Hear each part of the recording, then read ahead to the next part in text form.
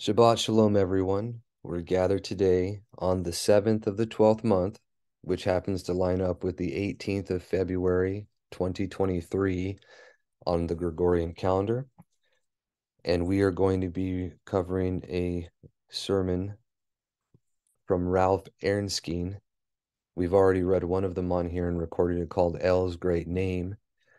And this one is called The Best Match or The Incomparable Marriage Between the Creator and the Creature. It says this was delivered in two discourses at Calros, but the precise time and occasion cannot be ascertained. Only we see the first edition was printed anno 1722. And this information is from the life works of Ralph Erskine, where it has his preaching and his biography. You can find them freely available online. I usually pick them up at archive.org, both for him and his brother. If you don't recall, and if you look up, there's two more sermons that we have, one by Ralph Erskine called El's Great Name, and the other one by Ebenezer Erskine, his elder brother. And that was about Ezekiel's dry bones, the valley of dry bones, and the Ruach HaKodesh, to come four winds and breathe upon these slain that they may live.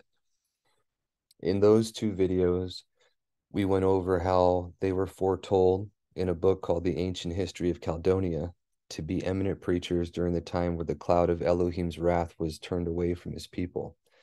They helped found the Reformed Church, separating from the Anglican Church, right? They helped found the Reformed Assembly at that time and brought national repentance and benefit to their people. So if you want, you can see those videos for that, and it goes into the history. We read about the excerpt from the Ancient History of Caledonia and the foretelling concerning them, about their mother having them both after she had died and came back from the dead. And then we also read the article or the section that was from Ebenezer Erskine's personal notes about that very event happening. So I encourage you to look those up if you feel like it. Okay. But back on point, this is thy maker is thy husband, Yeshayahu or Isaiah, which means Yeshayahu. It's the deliverance is of Yahuwah. It's the opposite of Yahushua. Yahuwah is our deliverance, right? But Yeshayahu 54:5. The foreteller Yeshayahu, having largely discoursed of the sufferings of Mashiach and the Baruch fruits and effects of them, among which one is that he should have a numerous seed to believe on him, and that when the Yahudi reject him, the Gentiles should gladly receive him. And thus foreseen by the Ruach of foretelling, the majestic state of the Gentile assembly. He breaks forth into a song of triumph in the beginning of this chapter, where the foreteller directs his speech to the assembly and spouse of Elohim in these words. Now, I'm going to try not to do this too much, but they weren't aware that all of Britain were from the lost tribes, right? Not the only ones from them, but a large portion, what we'd call Ephraim in foretelling. They didn't know that at the time. He specifically was from the Chaldeans, who were originally a different branch that came over in a different time. But just to recap, the Chaldeans were survivors of Troy that kept the law, what they called the law of the altar, in trust, and they were protected for a very long time. They went from Troy to Crete, from Crete to Sicily, from Sicily to Gaul, where we call France, and then from there to what we call Scotland. There was other survivors of Troy that also inhabited the land there, but they went from Troy and they were paganized, if you will. They went from Troy to Italy, and then 3 generations later, Brutus delivered some slaves that were Trojans, and then went over to Spain and then over to Lude or Britain and founded the city of Lude, which became London. And Brutus was the first monarch or leader of those people in southern Great Britain, right? but they're related tribes. It was generally Yehuda reigning over the people and Ephraim with those joined with him. Okay? So they would become the Melo HaGoyim. It was foretold of Ephraim, or the fullness of the Gentiles, the fullness of the nations, as they say. And this is the truth of what we can see in history that we'll get to in time. This is the majestic state of the Gentile assembly. He breaks forth into a song of triumph in the beginning of this chapter, where the foreteller directs his speech to the assembly and spouse of Elohim in these words: Sing, O barren, thou that didst break or didst not bear, break forth into singing and cry aloud, thou that didst not travail with child. For more are the children of the desolate than the children of the married wife, saith Yahuwah. Where we have a magnificent promise of the fertility and the felicity of the Gentile assembly. And this is enlarged to the 5th verse, which contains the words of our text, where we have the reason of her happiness and fruitfulness, who was formerly a barren widow, because she was divorced and cast away. For thy maker is thy husband, he who made you out of nothing, and therefore can easily fulfill all these promises, how unlikely soever they seem to be. He who made you a people, yea, which is more, who made you his people, he will take possession of you as his spouse, and act the part of a husband to you. I shall defer my further introduction and exposition, and also whatever might be said concerning the external relation betwixt Mashiach and the visible assembly. My chief design being at this time only to speak a little to that internal spiritual marriage relation betwixt Mashiach and the invisible assembly, or Mashiach and the believer, as it is represented under the picture of a marriage. And what I would offer upon this subject, I lay before you in this doctrinal proposition: that there is a marriage relation betwixt or between Mashiach and believers, wherein he supplies the place of a husband unto them, and they the place of a bride and spouse to him. In persecuting whereof, I would essay these 3 things. 1, to prove that there is such a marriage relation betwixt Mashiach and believers. 2, speak to the nature of this marriage. 3, give the reasons why Mashiach comes under such a relation to his people.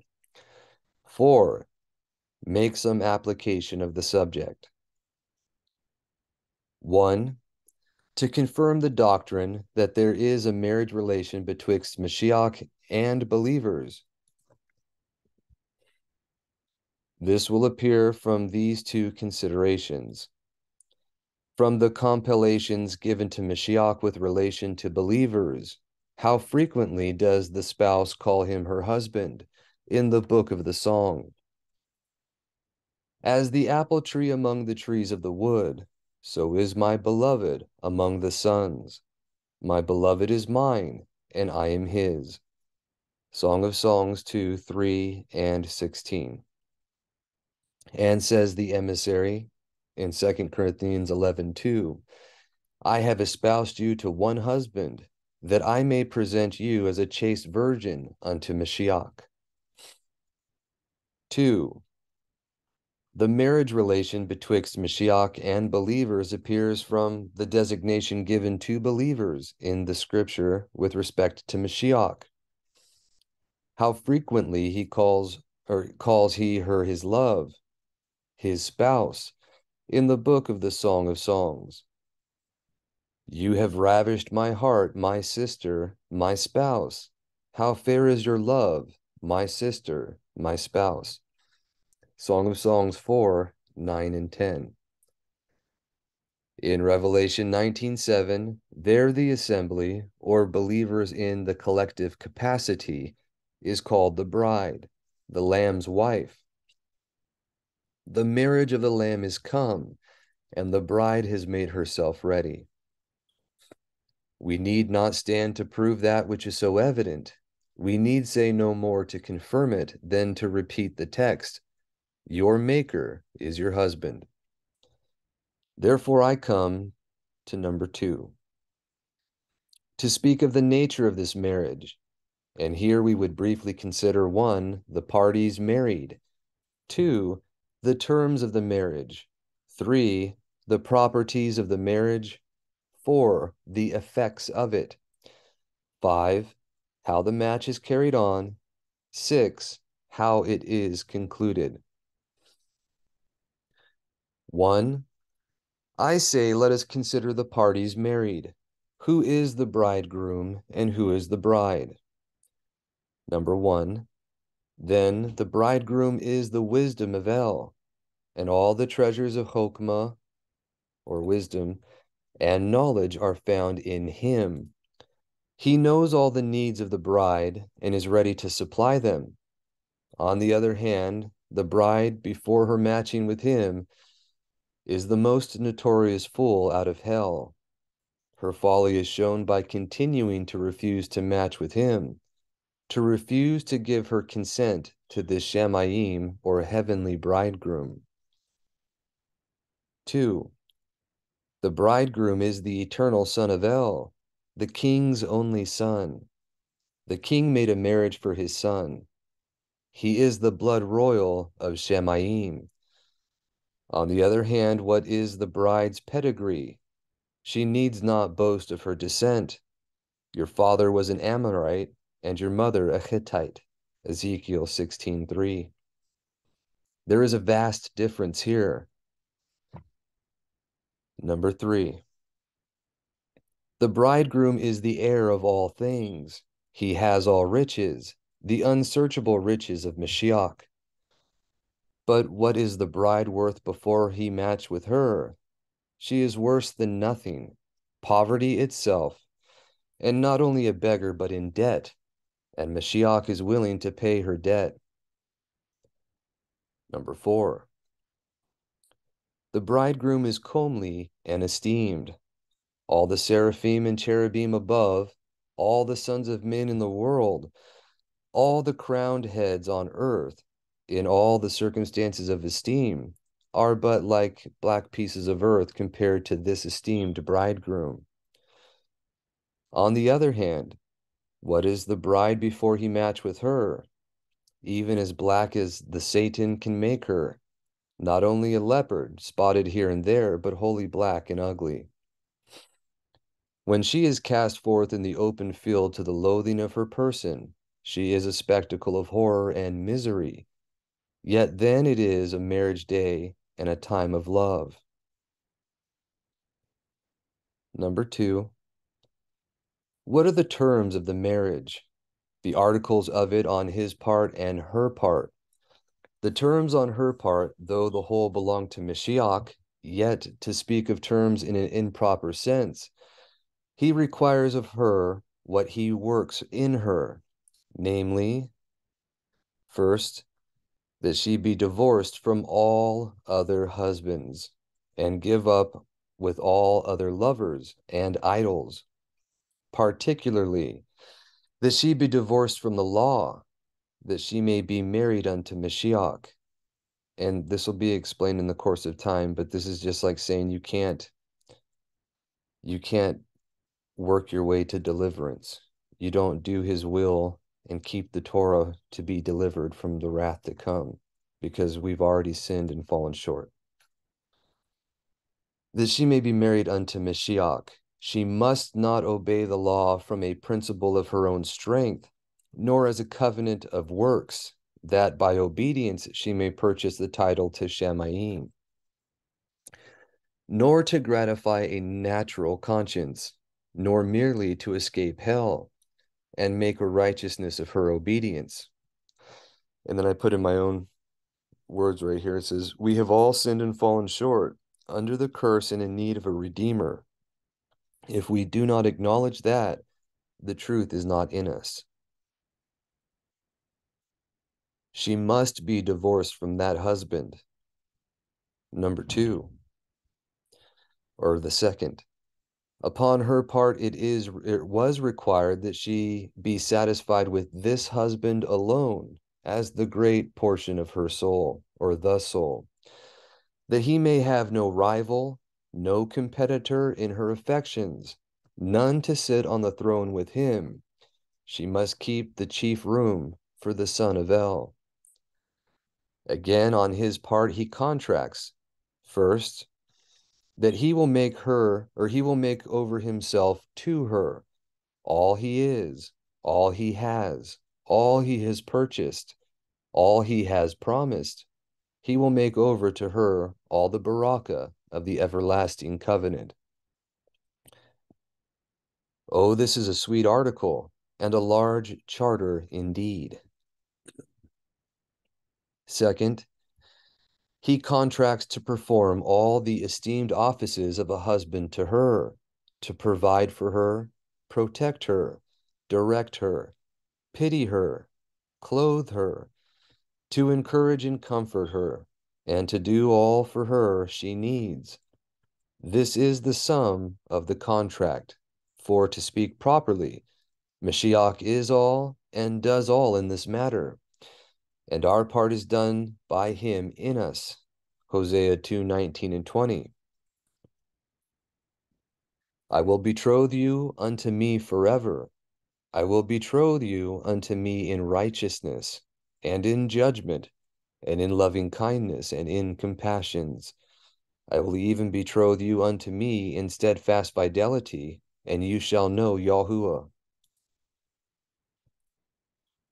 Mashiach signs the contract for him and her both.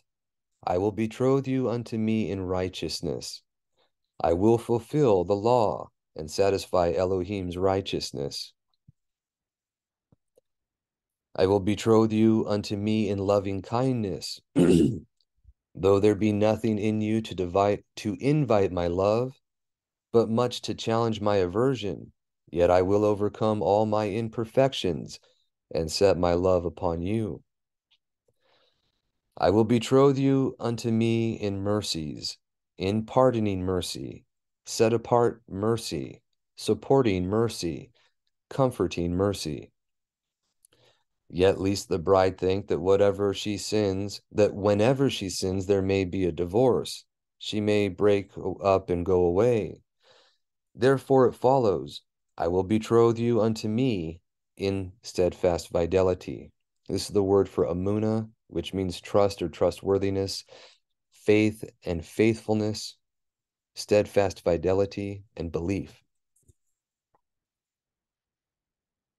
He pledges his veracity for fulfilling the articles on her part and his both.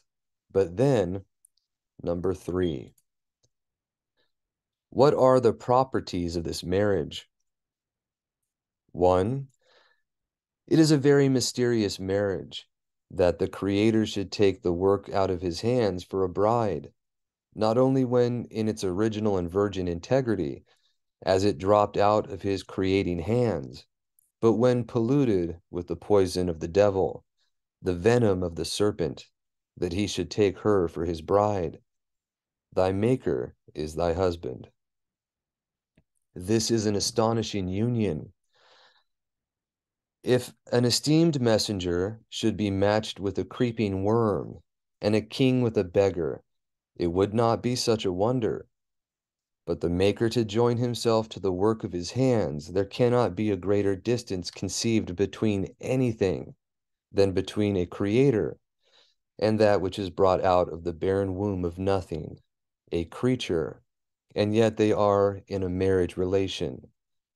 Thy maker is thy husband. 2. This marriage is very difficult and hard. It is true, there is nothing too hard for omnipotence, yet the man's nature of Mashiach had much to do with it. Though he was supported by Elohim's nature, yet he behooved to swim through the river of his own blood before he could get his bride. He satisfied the righteousness of Elohim, established a new covenant. All this must be done in order to this marriage. 3. This marriage is an indissoluble marriage. Death dissolves other relations, but it increases this intimate union. Nothing shall separate Mashiach and the believer. I am persuaded, saith Shaul, that neither life nor death, nor messengers, nor principalities, nor powers, nor things present, nor things to come, nor height, nor depth, nor any other creature shall be able to separate us from the love of Elohim, which is in Mashiach Yahushua, our Yahuwah. Romans 8:38 and 39. Number 4. What are the effects of this marriage? First, the first and immediate effect is a most close union between Mashiach and the believer. This union, though less than a personal union, although it be in some respect, yet it is more than a political union, more than a moral union. It is a very close union. And the loving one sticks closer than a brother, it mentions in the Proverbs. The aluf, related to the word aleph or alfim, is a close personal relation or friend, which is, he is the aleph and the tau. It's a related word. The bridegroom, Mashiach, he gives his bride his own ruach, or spirit, communicates vital influences from the esteemed head to her, and she cleaves by steadfast fidelity or belief and love close to him. And Elohim promises that he will make the house of Yisrael cleave close to him, as a girdle to the loins of a man. Yirmiyahu or Jeremiah 13:11. He makes his spouse, in spite of all her folly, in spite of all her enmity, in spite of all her enemies and temptations, to cleave close to him. 2. Another effect of this union is sweet communion, mutual fellowship. He feasts with them and they with him. He blows upon her garden, quickens and animates her favors, and then he comes and eats his pleasant fruits. And those are allusions to the Psalm of Solomon, or Song of Songs, if you will. 3. Another effect is familiarity, which is coincident with the former. He treats them not as strangers, but as friends, and not only as friends, but as his own spouse. He communicates to her and speaks comfortably and kindly to her. It is a wonder what condensation Elohim will make sometimes, and the believer again can be more familiar with Eloah than with the whole world, and can tell to Elohim what he can tell to none else. Thus you see some of the effects of this marriage. Number 5. How was the match carried on? Well, in a word, or I answer in a word, on his part it was carried on thus. First, he gave the Father his hand and engaged to him in a covenant of redemption from eternity, that he would do all things necessary for accomplishing the marriage. Second, because there must be a union of natures between the bridegroom and the bride, it was not possible that we could be matched with Elohim's nature. Therefore, he becomes a man and takes on our nature, that there might be a union of natures. And in the Odes of Shalomo, as it's called, or the Odes of Solomon, it mentions, and he became like us, or he became like me, that I might know him. Third, because the bride is a slave, he pays her ransom, substitutes himself in her room, takes on her debt, and pays all that she owed to righteousness, and then takes on with her. But on our part, just nothing at all. We had no hand in the covenant of redemption, no hand in the contrivance of deliverance. We knew nothing about the business. We had no thoughts of a redeemer, deserved nothing but pure wrath. We were lying with full contentment in the devil's territories when Mashiach was carrying on the match. Number 6. How is the marriage concluded on his part? He sends forth his ambassadors to court for him, as Abraham did his servant for Yitzhak. And there is a great work indeed to make her give her consent. Let messengers in Shamayim unite their powers of persuasion.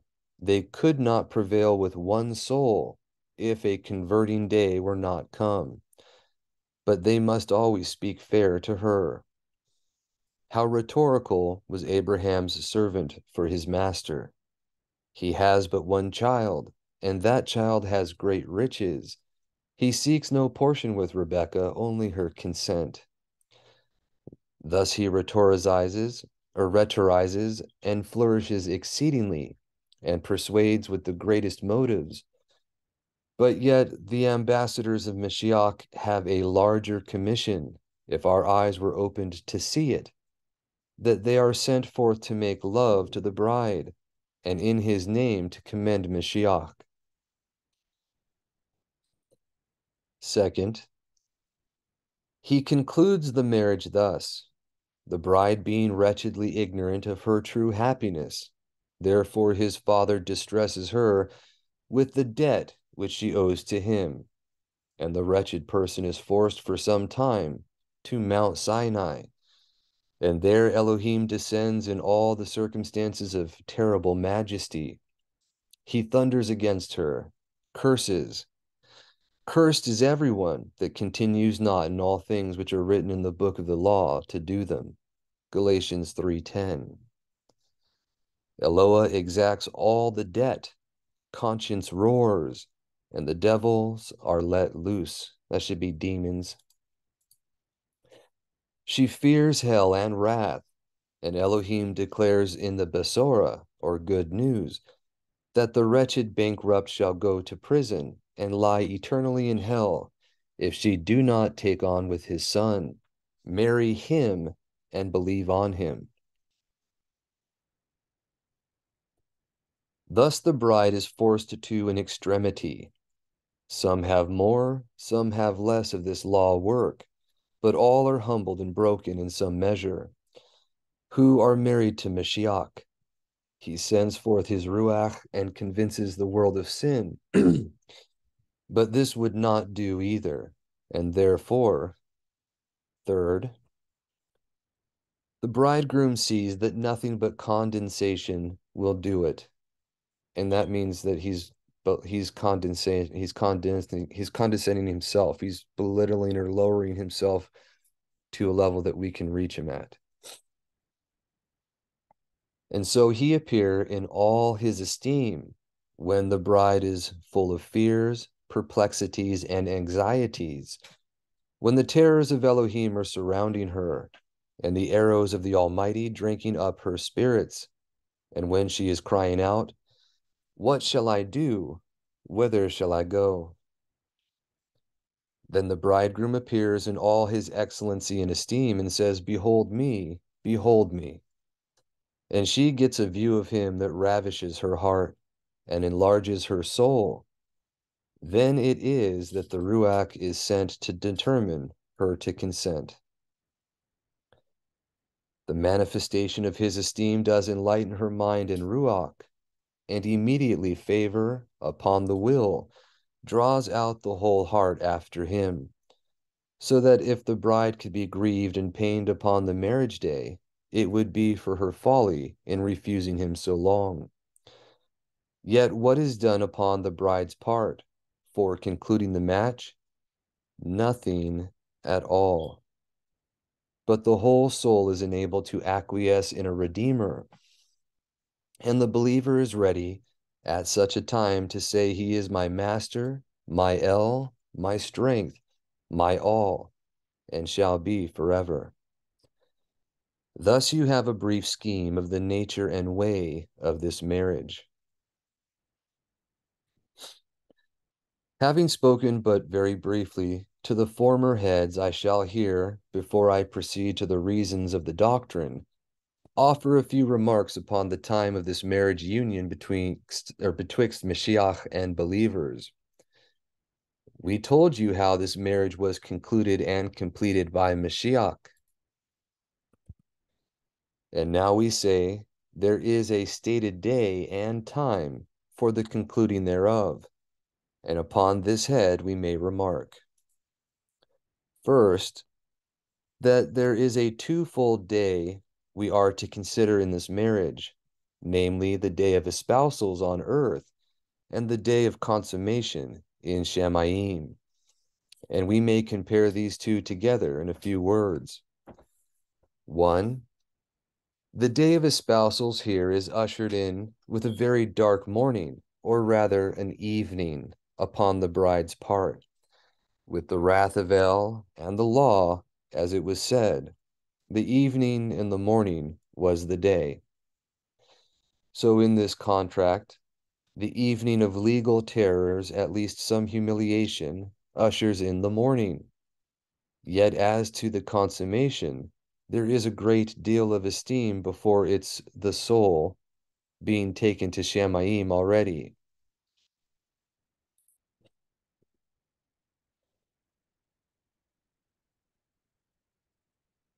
And the body sleeping sweetly in the grave, a bed where the bridegroom lay 3 days before her. 2.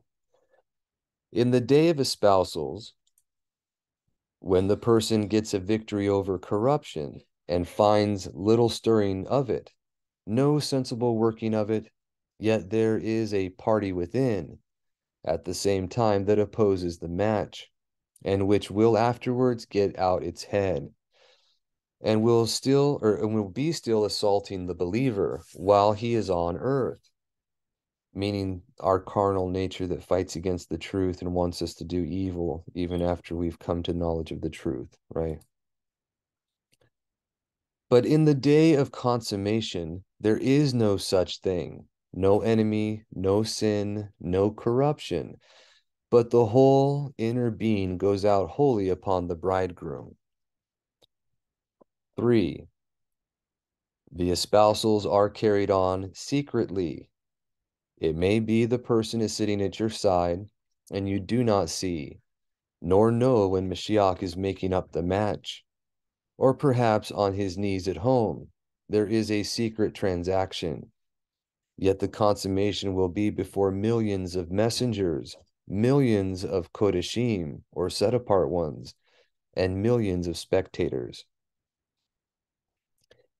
Here's a great difference. After the day of espousals is over, the bride may give many squint looks to her old lovers, looking back to Mitzrayim, or Egypt, departing from her husband, doubting of his love, distrusting his word, fearing his dispensations.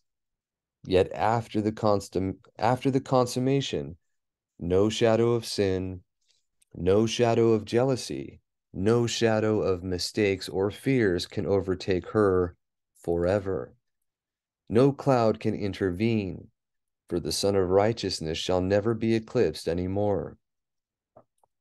But then, 2, a second remark is that the precise time of the espousals is condescended on by the bridegroom and his father from all eternity.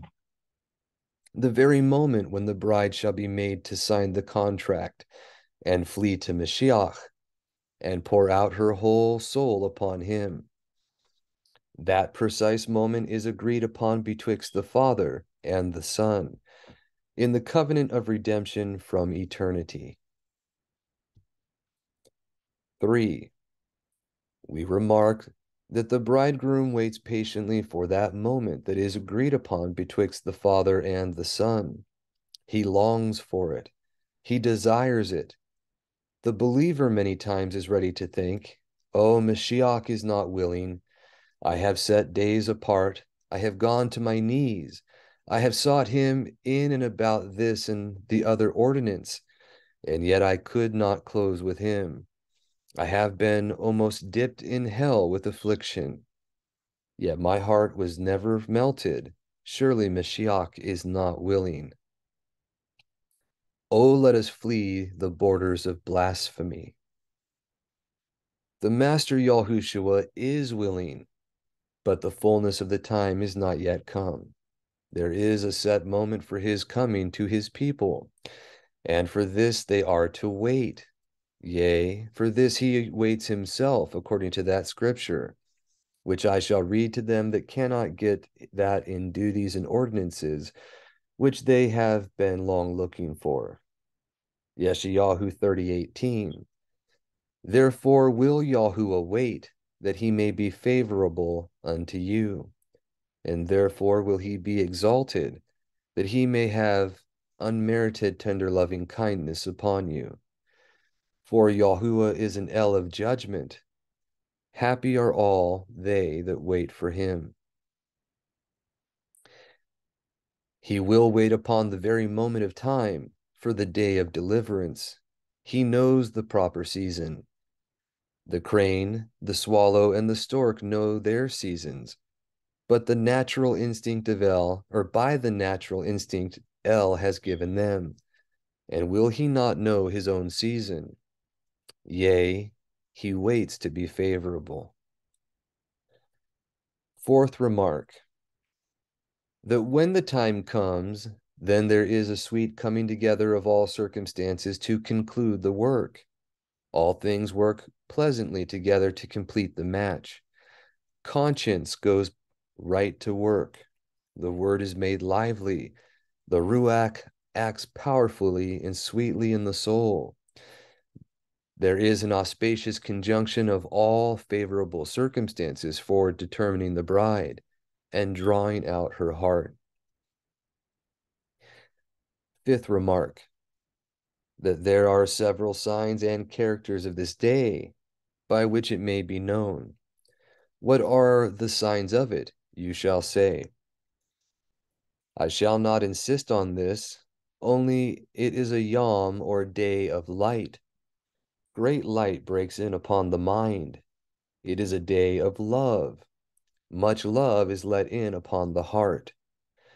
It is a day of power, wherein the bride is persuaded and overcome. Difficulties are surmounted, enemies conquered. The bride's will is molded into a compliance. It is a day of amazement. Oh, what an ecstasy of wonder is raised in the person's heart. I was blind, now I see. I was dead, now I live. I was weak, now I am strong. This morning perhaps I was under affliction and under the terrors of El, and now he has ravished me with the consolations of his Ruach. I was afraid of hell, now I have the expectation of Shamayim and eternal life. Oh, what a day of wonder is it! Lastly, it is a day of vows. The inner being will be ready to break forth in such a day, crying, "What shall I speak for him? What shall I suffer for him?" A sixth and last remark on this head is, that in this stated day of espousals, the bridegroom manifests his esteem to the bride. When he intimates to the soul, "Thy Maker is thy husband," he shows his esteem, his absolute esteem, his comparative esteem, his relative esteem. They are all one upon the matter, yet there is a formal different consideration of them. One, his absolute esteem is manifested. What does the soul see? That is matched and married to Mashiach. Alas, some see nothing but dreams and fantasies. But when the believer is matched with Mashiach, So he deals with him as with Moshe. He makes all his esteem to pass before him. The person gets a view of the esteemed attributes of the son of El. 2. He manifests his comparative esteem. You are more excellent than the hills of prey, fairer than the sons of men. The bride, the believer, sees him as the apple tree among the trees of the wood, every way incomparable. Whatever he be compared to, he excels it. If he be a lily, he is the lily of the valley. If he be a rose, he is the rose of Sharon. If he be a plant, he is the plant of renown. If he be a physician, he is the physician of value. If an advocate, he is an advocate with the Father. He is represented without any parallel. 3. His relative esteem is manifested. He is discovered as an esteemed Kohen, an esteemed foreteller, an esteemed king, an esteemed husband, an esteemed redeemer and deliverer. And there will be a sight of his esteemed fullness in all these relations, and the esteemed fitness of that sufficiency and fullness, all suited to the inner being. And thus revealing himself, he removes all jealousies and mistakes from the bride, supplies all her needs, heals all her diseases, and outbids all her rivals. Who can offer nothing to allure the soul, while he can and does say, I am all sufficient to help you. 3. I come now to the third thing proposed, namely, to offer some reasons of the doctrine, why Mashiach comes under the marriage relation to believers. I answer first, his own sovereign will is the best reason why he comes under a marriage relation in this case. Even so, Father, for so it seems good in your sight. Matthew 11:28. His actions are not to be examined at the bar of our reason. He has chesed or mercy because he will have mercy or unmerited tender loving kindness. That's the meaning of chesed in its fullness. Another version of that is covenant love. Number 2. His love to them makes him come under such a relation to them. I have loved you with an everlasting love. Therefore, with everlasting kindness have I drawn you. Love is the motive that engages him. Love brought him out of Shamayim for them. Love nailed him to the tree for them. Love laid him in the grave for them. And love engages him to a marriage relation with them. 3. He does it for the esteem of his own free favor, chesed, or loving kindness and mercy, and love. As love and mercy was his motive, so it was his purpose, that he might display and reveal it to the utmost. This attribute is at its utmost degree. Infinite wisdom could have contrived 1,000 worlds, and infinite power could have made them. But the love of El has gone to its utmost height, and it is possible for Mashiach to give a greater demonstration of his love than he has done. And it is not possible for Mashiach to give a greater demonstration of his love than he has done in giving his life for the bride and entering into a marriage relation with her. 4. He does it that he may furnish work for the Baruch company in the higher house. For on the earth the contract is only drawn up. This is only the day of espousals. Shamayim will be the day of the consummation of the marriage. This is only a courting and wooing time. But the day will come when the nuptial solemnity shall be celebrated, and that shall continue while the day of eternity lasts. This shall suffice for the reasons of the doctrine.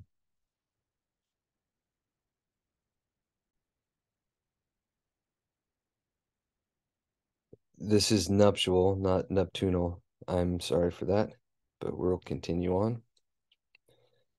It says the fourth thing was to make some application, and it may be one, for information, two, lamentation, three, examination, four, exhortation. Now of these in their order. One, for information. Is it so that there is a marriage relation betwixt Mashiach and believers? One, this informs us of the infinite love of Elohim towards lost sinners, in giving his own Son to be a husband and redeemer unto them. Elohim so loved the world that he gave his only begotten Son, that whosoever believes on him might not perish but have everlasting life. Yahuchanan 3:16. Eloah so loved the world, as neither messengers nor men can tell. 2. This informs us of the infinite love of Mashiach in condescending to be an husband to such a bride. It could never have entered into the heart of the wisest messenger in Shamayim that Mashiach, the eternal Son of El, should become man, and far less that he should take such a filthy and deformed creature and bride by the hand, as sinners are. If he had given us our deserving, he would have made his righteousness to ride in triumph over us, and hell to resound with eternal shouts of praise to incensed righteousness. But to the quite contrary, he has so ordered that Shamayim shall resound with eternal hallelujahs of praise to his esteemed loving kindness and free favor, in choosing those that were enemies and admitting them to his Baruch bosom, or his Baruch bosom. 3. This doctrine informs us of the believer's safety. Having Mashiach for her husband, who can hurt her? It is the duty of a husband, you know, to protect and defend his spouse, and to be sure Mashiach will not be lacking in this to his bride. He will hide them in the secret of his presence from the pride of men. He will keep them secretly in the pavilion from the strifes of tongues. Psalms 31:20. About all the esteem he makes a defense. Yeshayahu 4:5. And this is something you can see if anyone is ever read Charles Finney's lectures on revivals. It's also known as his autobiography. He knew that there was enemies that spoke against him, and there's people that were contriving things against him, and he refused to have any dealing with it, trusting in Yahuwah alone. And he never had problems with them. Everything was always overcome in his favor, and he was able to be one of the greatest revivalists in the history of our times.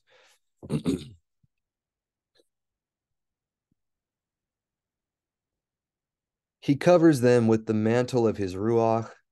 Sure, then, the bride of Mashiach is in absolute safety. He has retiring chambers for her, to hide her in till the day of indignation be overpast. 4. This doctrine lets us see that believers are no such lowly and wretched persons as the world generally takes them to be. They are Mashiach's bride, and he is their husband. And oh, what an honor it to be married to the Son of Elohim. Having him for an husband, they come to be related to all Mashiach's relations. Elohim is their father, because he is his father. Messengers are their servants, because they are his servants. Kodashim, or set apart ones, are their fellow brethren, because they are his members. Shemaim is their inheritance, because it is the kingdom of their husband. In a word, whatever is his is theirs, and all things are yours, and you are Mashiach's, and Mashiach is Elohim's. 2 Corinthians 3, 22, 23.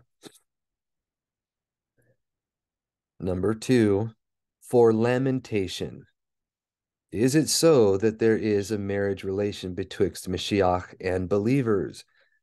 This calls for deep lamentation in these two particulars. 1, it calls us to lament that Mashiach should have so few brides among us, though he be wooing and courting us by the good news, crying, behold me, behold me. Yeshayahu 65:1. Yet where is the man or woman that is prevailed with to enter a match with this esteemed bridegroom? Though he be fairer than the sons of men, and condescends to offer marriage with sinners, who are as black and as ugly as hell itself. Yet they set him at naught and give him just ground for that melancholy complaint, my people would not hearken to my voice. Yisrael would not, or would have none of me. Psalms 81:11. And may he not appeal to the very immaterial creation, to judge of our folly as he did of old to Yisrael. Yirmiyahu 2:12 and 13. Hear, O Shemaim, and give ear, O Aretz. Yea, be astonished and horribly afraid. For my people have committed two great evils. They have forsaken me, the fountain of living waters, and hewed for themselves, or hewed out cisterns, broken cisterns that can hold no water.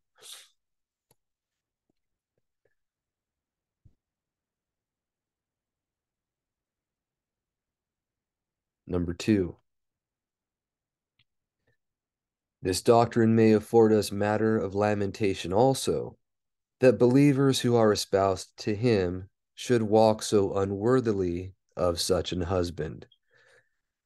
You know a wife should conduct herself, you know a wife should conduct herself to conform to the character of her husband, and where her carriage is base and shameful, it reflects a dishonor on him. Oh, how unsuitable is it to see Mashiach's bride blackened with the filth of hell, to see those who have stricken hands with Mashiach in a marriage covenant, joining hands with lust and idols, and defiling themselves with them. Number 3, for examination. Let us try if we be thus married and related to Mashiach, whether he be our husband, and we his bride and spouse. I shall offer a few remarks, or a few marks whereby we may know whether or not we be married unto this esteemed husband. And they may be drawn from the consideration of the antecedents, the constituents, and the consequence of this marriage. First, by the antecedents to the marriage contract. Before ever Mashiach did contract with you, did you observe him courting your soul before this contract? Here is a courting. Now, how did Mashiach court you? 1, did he court you by the austerity of the law, as with fire and sword? Did he court you by such a word as that? Thou art a cursed wretch, for cursed is everyone that continues not in all things that are written in the book of the law to do them. Galatians 2:16. Did he court you by such a word as that? Cursed is everyone that does the work of Yahuwah negligently.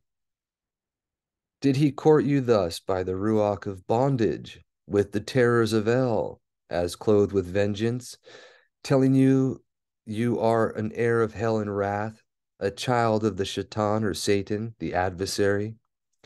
Did he court you so as you were surrounded with fear and trouble? 2. Did he court you as by the austerity of the law, so by the sweetness of the Besorah, when he saw you cast down, when he saw you a poor heavy laden sinner, like to be crushed under your weights? Did he then court you with such a word as that?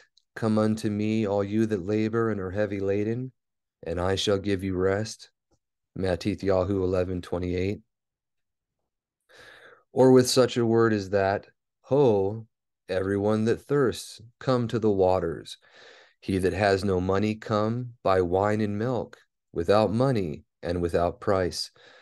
Yeshayahu 55:1. Flee to your strongholds, you prisoners of hope. Did he thus court you with the good news offer? 3.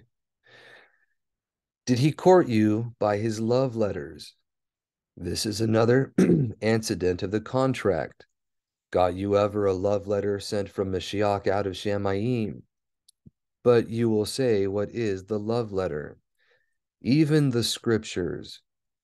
Search the scriptures. These are they that testify of me. Yahukanon 5:39.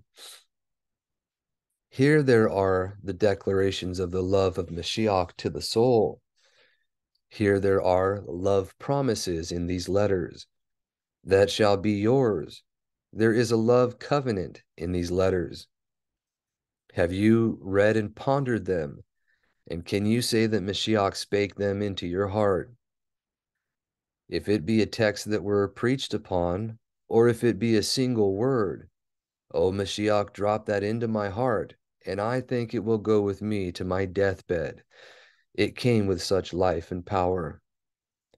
In a word, got you any gifts before the marriage contract, such as the gift of true conviction, such as the gift of heart contrition, the gift of real humiliation, the gift of self-denial, the gift of steadfast fidelity? These are given, some before and some at the contract. Secondly, try by the constituents of the marriage. 1. If this marriage be made up betwixt Mashiach and you, then you have put away all lovers besides Mashiach. The right hand will be cut off, the right eye put out. You will be divorced from all other husbands, particularly from the law. You must be dead to the law that you may be married to another husband, even to Mashiach. But you will say, what is it to be dead to the law? I answer, it is not to lay it aside as a rule of obedience, for the law shall still be the rule and standard of the believer's obedience, life, and conversation. But to be dead to the law is to be sensible that the law cannot save us as a covenant of works. It is to disclaim all hopes of being declared right by the law, or by our works or obedience to it. I see Mashiach, the esteemed husband, has brought in an everlasting righteousness, answering the law fully. This is the garment I must put on, and cast off my filthy rags. 2. Have you given a cordial consent upon the contract day? Can you say you was enabled to take him as the psalmist? O my soul, you have said unto Yahuwah, you are my master, and you are my El, my head, my husband. Have you given a rational consent to it? Yea, a super-rational and supernatural consent, a deliberate, chaste, Stayed, solemn, unconditional consent. Did you say it with steadfast fidelity and with an air of Shamayim, that he was yours and shall be so forever? It is true, persons may be matched to Mashiach who cannot condescend on the precise time. The Ruach may work many times some way that we cannot know, yet it is his ordinary way with his bride, after so many tossings, to break in with ravishing, conquering sweetness, to draw forth her inner being to the solemn, remarkable closing with him, and consenting to him. Have you then been engaged to make over yourself to the bridegroom by an unreserved resignation of yourself to him, that you will not only take him wholly and forever, for set apartness and happiness, for light and life, for favor and esteem, but also make over yourself to him, soul and body, whatever you are, whatever you have been? Have you been thus made to yield yourselves unto Yahuwah? Are you one with him? Have you one Ruach with him? Are you of one steadfast fidelity with him, of one way with him, endeavoring to walk as he walked? He that is joined to Yahuwah is one Ruach. 1 Corinthians 4:17. Can you say that upon the marriage day you got a marriage gift from the bridegroom? Among the Yahudi, the bridegroom was to give a marriage gift to his bride. Now, what gift did you receive on this marriage day? Can you say, indeed, I got the wedding garment? He clothed me with his righteousness, which he span out of his own bowels, weaved with his own hands, and dyed with his own blood. And thus all my guilt is covered, the curse is done away.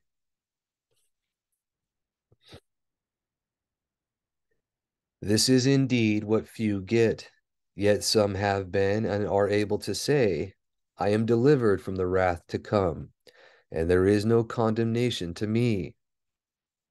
On such a time I got also an ornament of the favors with the Ruach, which I wear as jewels, that is to say, belief or steadfast fidelity, love, obedience, patience, humility, and I got the promise of a hundredfold here, and I am expecting more gifts yet before the marriage be consummated. I am expecting mere assurance, or more assurance. I live in the expectation of esteem. I expect a sealed pardon of all my sins, and I look to get the earnest of the Ruach and more every day. 4. Another constituent of this marriage contract is the bride on that day puts off one veil and puts on another. This was the Yahudi custom. The brides put off the veil of bashfulness and put on the veil of subjection.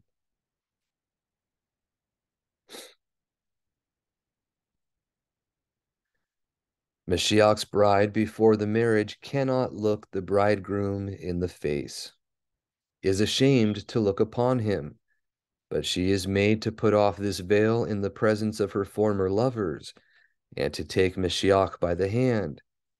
And then she puts on the veil of subjection, whereby she promises in his strength to subject herself to her husband's will.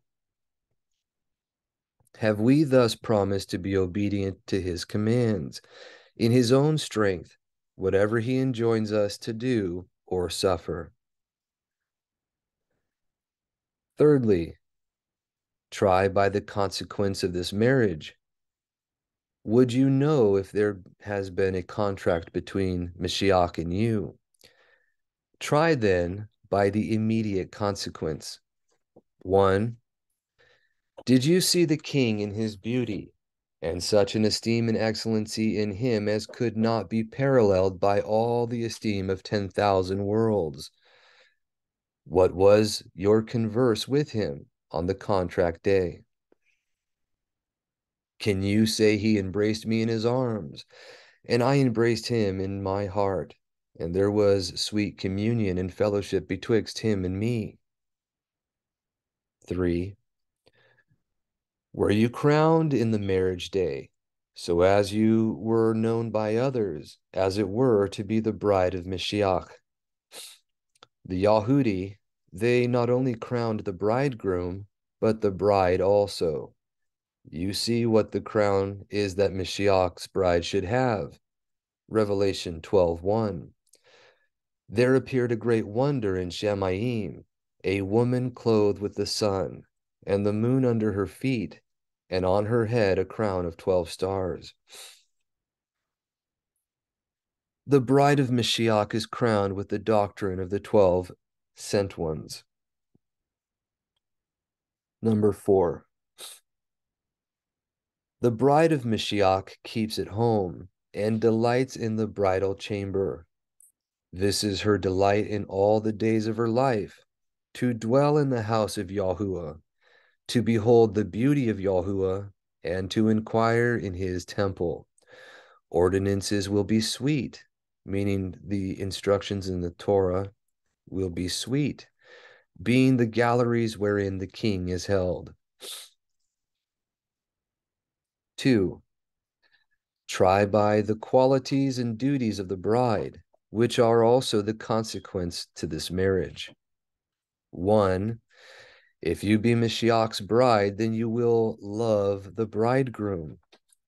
Love is what every wife owes to her husband. Much more does the believer owe it to Mashiach, who has expressed far more love to this bride than ever a husband did to a wife. He loved her and gave himself for her. He shed the hottest blood in his heart to deliver and redeem her. You will love him with a love of desire. With my soul have I desired you in the night. With a love of delight, my meditation on him shall be sweet. With a love of benevolence, wishing well to his interest. If I forget you, O Yerushalayim, let my right hand forget her cunning. Let my tongue cleave to the roof of my mouth if I prefer not you to my chiefest joy. Psalm 127, 5 and 6. They that habitually love husband, wife, children, riches, or anything more than Mashiach have no reason to think that they are matched with him. 2. If we be married to Mashiach, we will trust in and depend on our husband. In whom can a wife trust if not in her husband?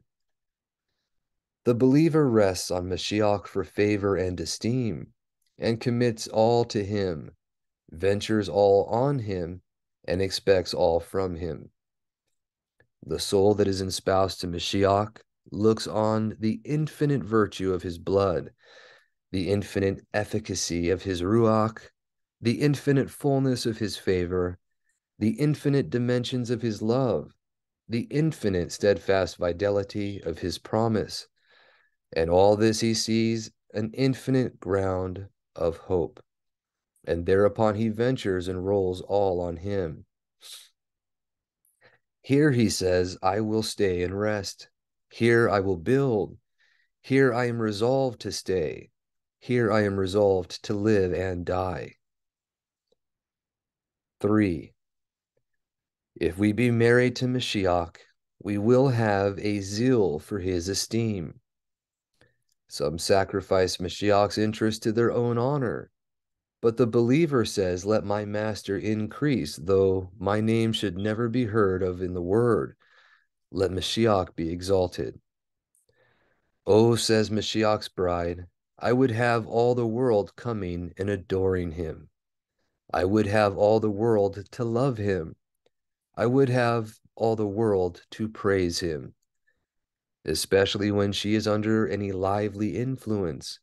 Then, says she, If the greatest enemies knew what were in our master, they would come and join with him as I have done. 4. The bride of Mashiach cannot live without him. An honest wife will be hard put to it to live many years without her husband. Oh, it is sometimes like a hell to her to miss Mashiach in ordinances. Oh, the sore moans and heavy groans of the deserted soul that has had the experience of the sweetness of Mashiach. Oh, that I knew where I might find him, that I might come even to his seat. Job 23:3. Oh, that it were with me as in months past. 5. If you be Mashiach's bride, you will be longing sometimes for his second coming. Less or more, you will desire the day of judgment and long for his appearance. The epilogue of all the spouse's sweet discourses is, make haste, my beloved, be you like a roe or a young hart on the mountains of Bether, till the day break and the shadows fly away. And the conclusion of the whole scripture is, come, Yahuwah Yahushua, come quickly. Revelation 22:20. Can you say you have longed for his coming? I see the Shaitan, or the adversary, reigns here. Corruption reigns here. And never will things be right till he come again in the clouds and set Shemayim and Aretz in a flame, when these nuptial solemnities shall begin to be celebrated, and the marriage solemnized while eternity lasts. 6. If there has been a marriage betwixt Mashiach and your inner beings, then readily you have some of the love tokens to present. I mean some expressions of his covenant love.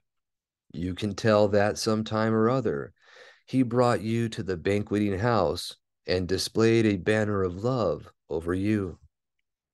Sometimes he has enlarged your inner being with ardent and longing desires after him, and satisfied you with the fatness of his house. The inner being that is really espoused to Mashiach will readily have some experiences of his love to tell of. 7. The spouse of Mashiach is a chaste spouse. Idols never get to her heart, idols never get her heart as before, though now and then she may give a squint look, yet idols never have that force and room in her affections once they had. She is afraid of doing anything that may be displeasing and dishonoring to him. Hence we will find the spouse of Mashiach breathing out earnest desires and requests to Elohim to be kept and led in the way of righteousness. Oh, that my ways were directed to keep your statutes. Psalm 119:5. Hence she groans up the case. O wretched one that I am, who shall deliver me from this body of sin and death? Romans 7:24. If we be Mashiach's bride, we will be a fruitful bride.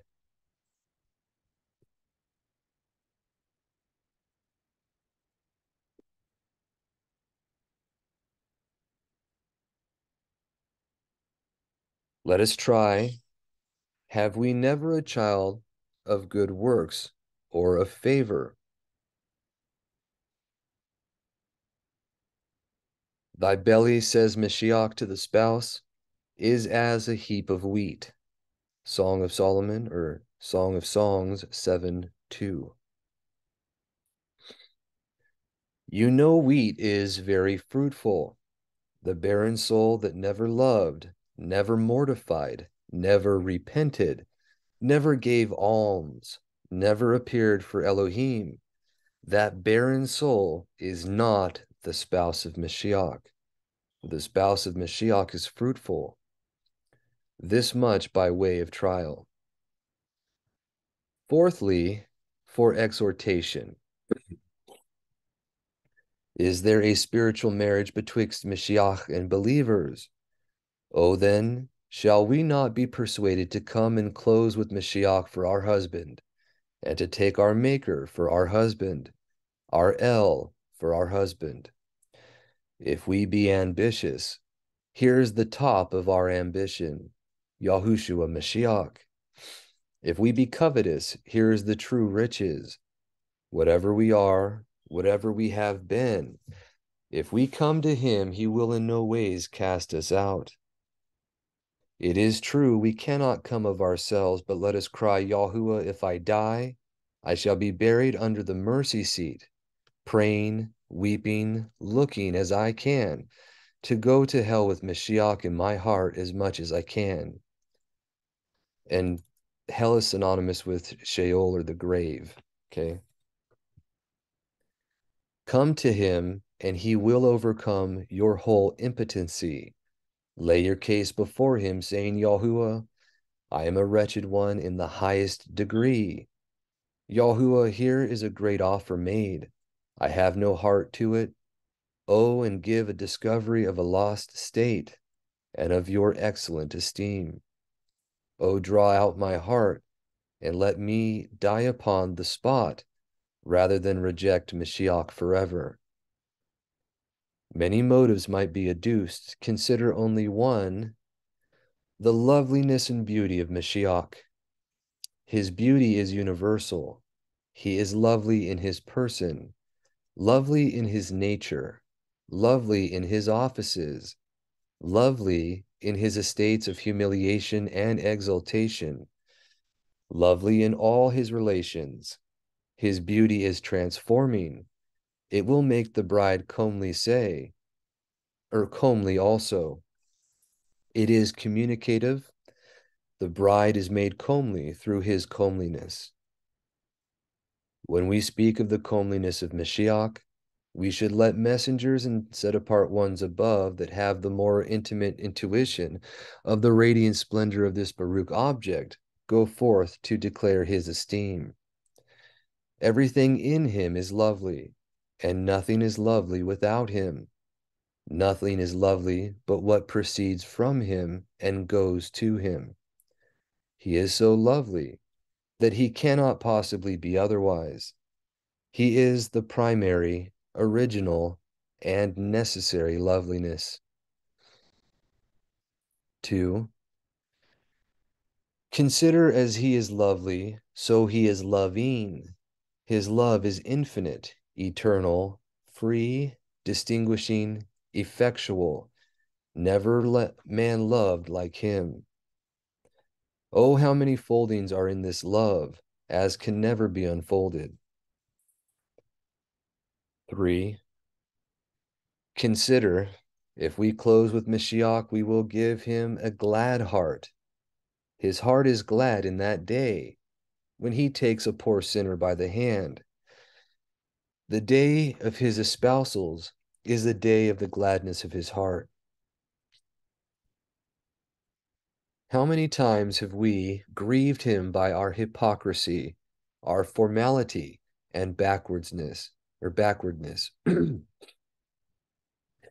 would we now give him a glad heart for all the grieved hearts we have given him? Then let us embrace him as offered in the good news, and then he will be glad. Why? Then he will see the fruit of election, the fruit of redemption, the fruit of his death, the fruit of his resurrection, the fruit of his ascension, the fruit of his intercession. Then he gets back the temple of the Ruach HaKodesh, which is the set-apart spirit. The lost sheep is found again. Then he gets back the member of his own body. I might give something by way of direction. You may say, what shall I do that I may be married unto Mashiach? In a word, if you would have Mashiach for your husband, oh then entertain his suit, and hearken to his wooing and courting motions. He is darting light into your hearts and letting you see the evil of some sin that formerly you delighted in. Oh, do not resist his suit by continuing in sin after this.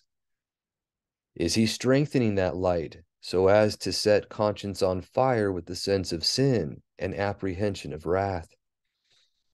Oh, quench not this fire till you get water out of the wells of deliverance. Otherwise, you reject his suit. Is he carrying his suit farther and stirring up your affections to desire after Mashiach?